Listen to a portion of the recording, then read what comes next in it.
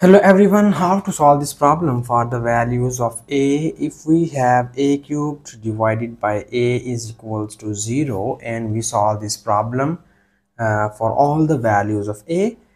So here first we find all the roots of this equation, and at the last we will be verify that which of the roots are a solution of this equation and which of the roots are extraneous root. So also I will explain the term extraneous root at the end of this video. So please watch complete the video. And now further we solve this problem for two methods. I hope so you like both of these methods, but if you have any other method in your mind, so please don't hesitate to write this method into the comment section. So here we move towards our first method, and now here in the first method we just use here the nice fractional exponential law. Okay, you know about that. If we have a to the power of m divided by a to the power of n, if two numbers are divided by each other and its bases are same, then we subtract its exponents. So we move this n to the upsides and it will be written as a to the power of m minus n. So according to this rule, so here when you apply this rule, you just remember one thing in your mind is that we just move the lowest exponent or smaller exponent towards the largest exponent. Okay, you remember this thing in your mind. And now we compare the exponent of these two terms, and you see here the exponent of denominator term is 1, exponent of numerator term is 3. So smaller exponent is 1 and larger is 3, so we move 1 towards 3. So after applying this exponent law, we write here our above equation as a to the power of 3 minus 1 is equals to 0. And now you see here this is 3 minus 1 becomes a square is equals to 0, and here in order to find the value of a we need to remove the square root sign. For this we will take a square root on both of the sides.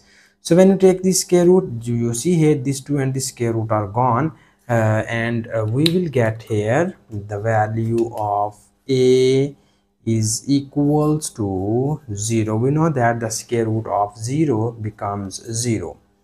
So in the first method we get here only one root of the given equation.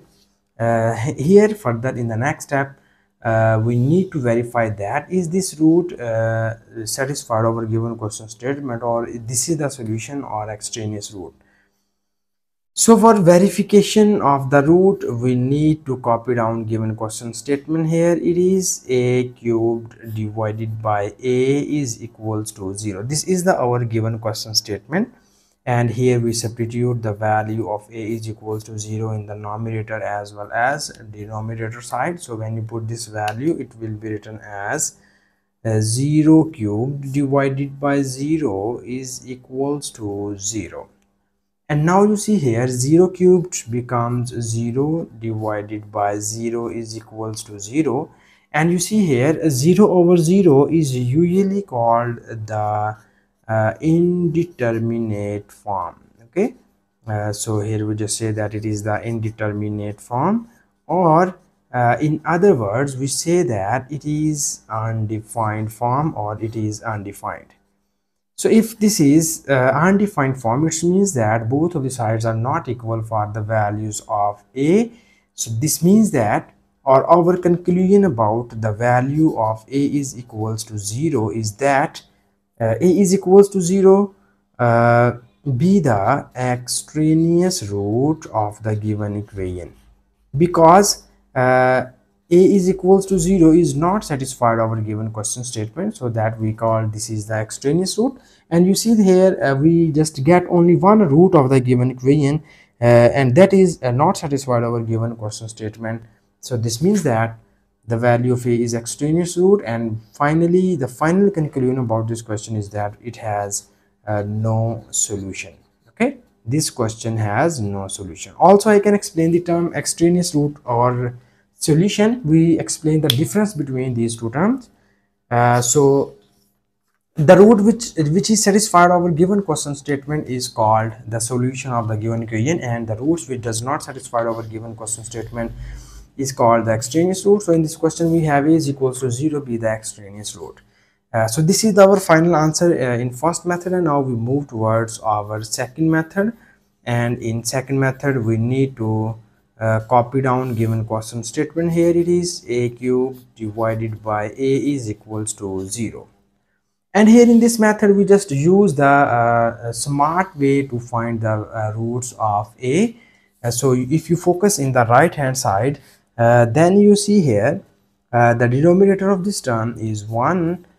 So this means that here we will cross multiply the terms. When you cross multiply the terms, we multiply 1 with a cubed equals to we multiply a with 0. You get here 0 times of a. And further in the next step we have this is a 1 times of a cubed is equals to a cubed, and 0 times of a is equals to 0.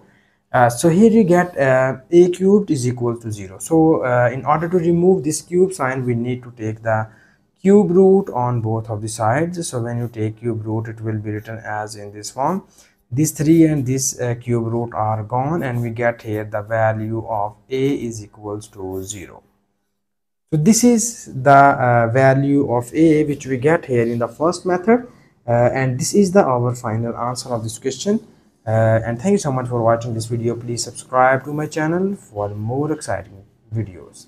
But here you know that a equals to 0 is not satisfied over given question statement.